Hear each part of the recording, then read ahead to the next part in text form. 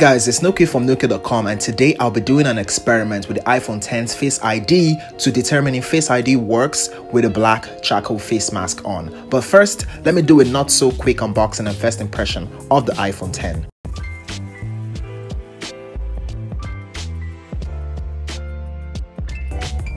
So here we have the box, pretty much the same size as the iPhone 6. I don't know why the box is a little dirty. I later found a T-Mobile SIM in the tray, which pretty much explains that. Anyway, inside the box you have some greeting card from Apple and stickers. Underneath that you have the iPhone X smartphone.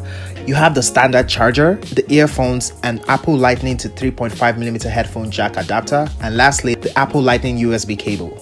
So now looking at the device for the first time, it's gorgeous, glass everywhere. The front houses the Face ID technology and its infamous notch, and nearly all of the front is the 5.8 OLED Full HD display.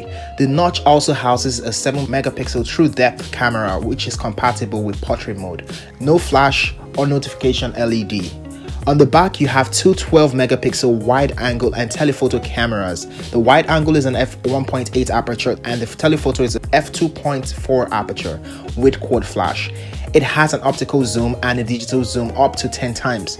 Both of these lenses have optical image stabilization.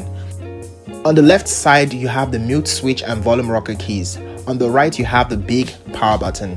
On the bottom, you have stereo speakers, and one of the grills is actually just for aesthetics, and the Lightning USB port. On the top, you have nothing. The iPhone X is powered by a Bionic A11 chipset, and aside from the design changes, you also have to adjust to the new bezel-less form factor, which comes with a couple of new gestures. Swipe from the top right to get to your control center, swipe from the top middle or top left to get to your notification tray, swipe up to get to your home screen, swipe from the bottom and then to the right to see running apps, touch and hold running app slides and then touch the red bars to delete, or swipe the slides up to delete running apps. The front camera also comes with some nice nifty features like the portrait mode, which comes with different lighting.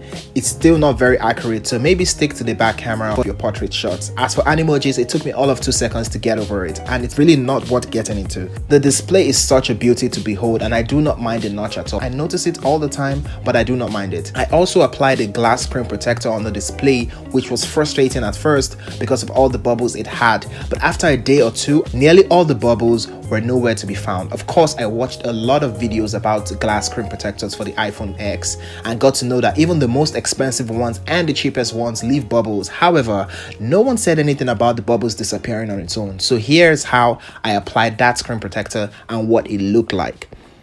So yeah, we have the iPhone X and we have the 3D glass. So I'll be applying it.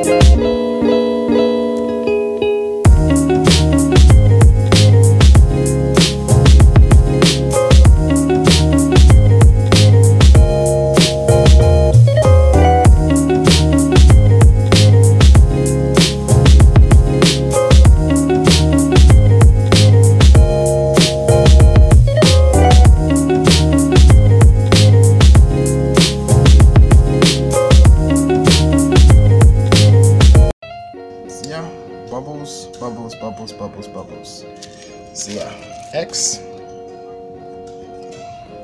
The front and the back of the $1,000 iPhone 10 are entirely made of glass, so you might want to get a case for it. The battery life seems to be slightly better than the iPhone 6 Plus, which gets me nearly a full day of medium usage. So now onto the Face ID. Face ID is very easy to set up. Now many may be wondering if Face ID would work with makeup on. The answer is yes and no, because sometimes makeup covers the essential markers of your face and you won't be able to open your phone with Face ID. But now my experiment is for the situation where you're at the spa with some face mask on. So now let's see if Face ID will actually detect my face while wearing a black face mask in the following footage. So I do have a face mask on right now, and I want to test if the iPhone can actually unlock with my face mask. It's not even dry yet or anything like that. It's still very wet, and I can still see the contours on my face.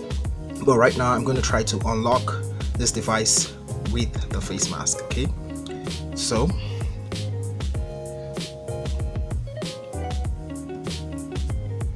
no, it's actually not recognizing, so let's try that again. So you can see that the logo is just like, it's just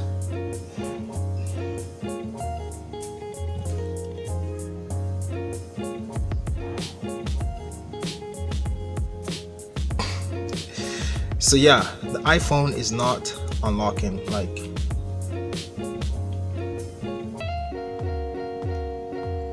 unlocking. So yeah, I had to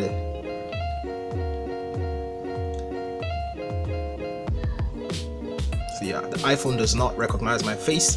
That's my face. But now actually, okay, so I can't even, so yeah, but this is what I have on. I have a black face mask on right now. That will be all for this experiment. Do leave a comment to let me know what phone you would like me to compare with the iPhone 10, and please subscribe to support my channel. Till next time guys, peace.